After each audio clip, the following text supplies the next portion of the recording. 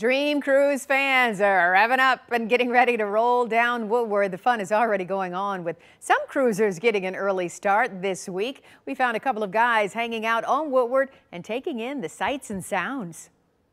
Seems like every year I come out for the week, and then usually I don't come out on Saturday because it's so busy.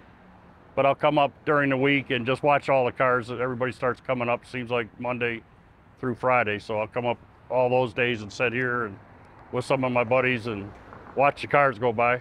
Motor oil in my blood, I guess. I like the old cars, and I liked them ever since I was a little kid.